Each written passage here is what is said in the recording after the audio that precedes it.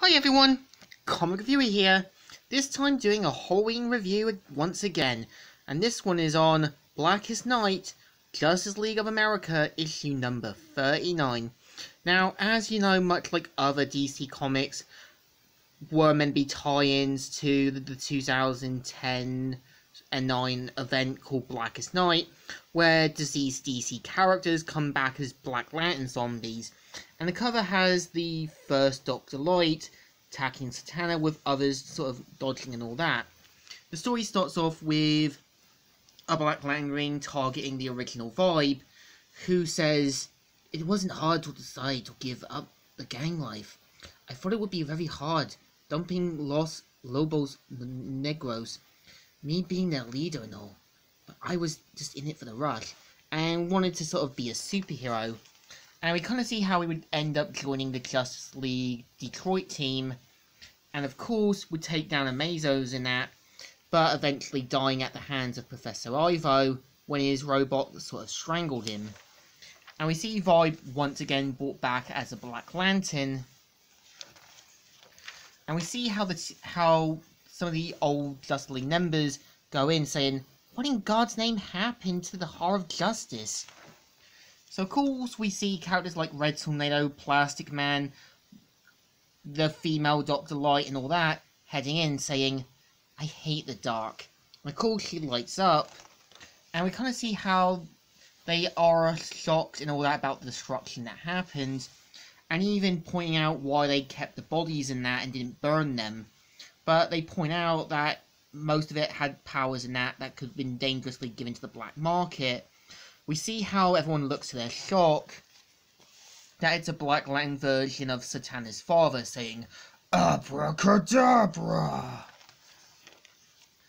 And we kind of see how everyone says, "Satana, it's your dad. He's not my father." And we kind of see how the Black Lantern version of Satara tries to manipulate Satana into thinking he's real. And of course tries to play with her emotions and that, and says, "And yet I remember the toy clown that you played with from the stage wings as your mother and I performed." So of course we see everyone trying to do their best against the Black Lantern version of Satana's father, and tells them to leave quickly while she deals with the Black Lantern one. And of course they pretty much stage magics and spells. And we kind of see how he says, "You won't stop me, daughter. You take my father's form and turn it into a sick effigy? Oh, I'll stop you." And of course they end up duking it out until Satara manages to and her daughter end up in a stalemate, which Satana gets rid of him quickly. And we see how the the female Dr. Light, Kimio, ends up leaving and says, "Where are you going?" And of course you can tell she knows what's going to happen. So they head in and kind of afraid of what's going to happen. But of course they see to their surprise and shock, after mentioning about their Justice League Detroit days, the Black Lantern version of Vibe saying, "Yo, I missed you babies. Missed me, Vibe?" And of course we see how Vibe says, "Yeah, that's a big deal these days. This is insanity. You died. I'll handle him. Got your back ready." Someone is at the front door.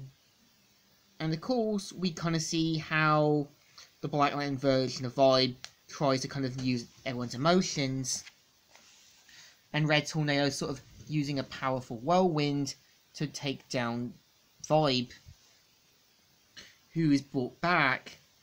And we see how he says, "Rubber Man, he's got what I want. Don't let him near you." And of course we see how the Black Lantern version of Vibe takes down Red Tornado and Plastic Man, ripping out Plastic Man's rubber heart. And we see how Vixen uses her form, but because of her bad leg, she can't really do proper forms. And of course we see how another Black Lantern is brought in, the Black Lantern version of Steel. And we see how Kimimo manages to find to her shock and horror after figuring out the first Doctor Light, Arthur Light, who says, Firestorm's girlfriend tastes salty good. And we kind of see how he uses a big black energy blast. And we see how he says, let's see what you taste like. And yeah, this is the story. So in my opinion, the Blackest Night issue of Justice League of America is not too bad. I think there is a good story about this, seeing past teammates coming back to life, and seeing how the team kind of react to it. So I think it deserves a thumbs up. Still good, and still alright. So, Comic Reviewer here, signing out.